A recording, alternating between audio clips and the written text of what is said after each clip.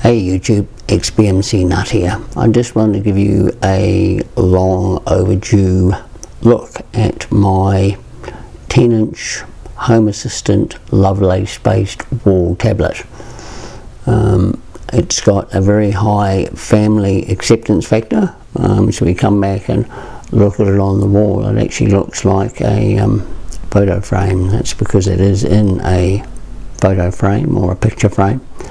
And yeah, it took me about 2 weeks to build the Lovelace dashboard, and I'm using a combination of fully kiosk browser and browser mod, which allows me to control the tabs that are on the screen. So I've got that's the main dashboard, and if we look up here, I've got a thermometer dashboard which is currently unavailable, so that's connected to a Weber thermometer, meat cooking thermometer, and that actually reads the temperature of the meat that's cooking, and it switches to that tab automatically using browser mod. When someone rings the doorbell, go back to the main tab. When someone rings the doorbell, it switches over to the camera and it stays on that particular screen for 30 seconds and then flicks back again. And then just for fun, I added in some wind information for New Zealand on that tab, but I don't actually use that. It's just a bit of a party trick. So what I'll do is I'll just pause the video and then we'll come back and have a look at how that's mounted to the wall. Right, here we are with the tablet removed, and excuse my hole cutting there. So what I've done is I've got a recessed power socket mounted in the wall, so that's got mains coming up, and I've tapped that off from a main socket in the ceiling. And then we've got the 3M picture frame hooks there, which are like a Velcro based stuff. And yeah, this is when I went to cut the hole out. I did put a stud finder on there, but what I didn't realise is there's a plastic pipe running down the wall, which I just about cut through.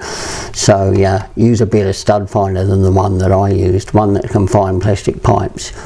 So yeah, I've got 4 mounting positions there, and there.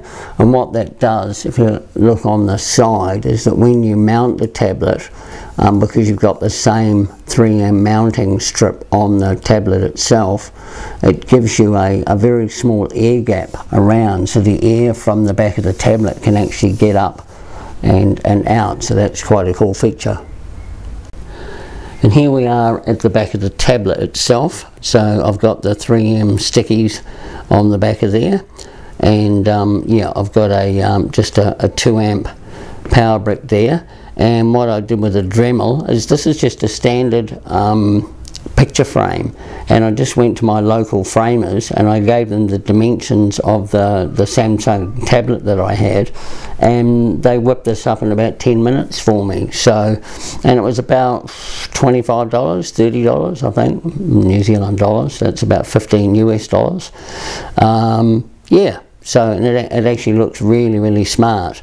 And yeah, I just used a Dremel to cut that out of there, and just a couple of screws to hold the tablet in, and there's actually a little bit of foam just in there, just to give it a bit of a soft edge.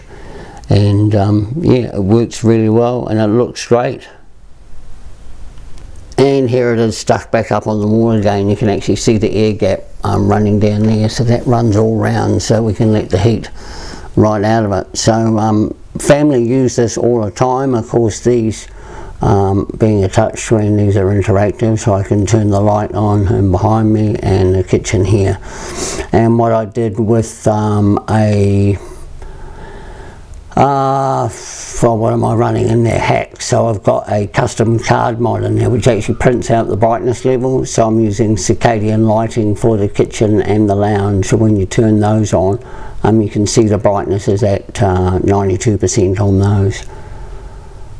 So that works well, and these canvas gauges down the bottom make it nice to see the humidity and the temperature. The pool is currently offline at the moment, and I've actually hacked the spa pool, so I've got a temperature with a Sonoff feeding back, so That's real handy to have as well. Anyway, that's my 10-inch Samsung tablet, wall mounted in a standard picture frame. Hope you like it. Give it a thumbs up if you do, and if you think there's someone else that might like to do a similar thing, then please feel free to share the video. Thanks for watching.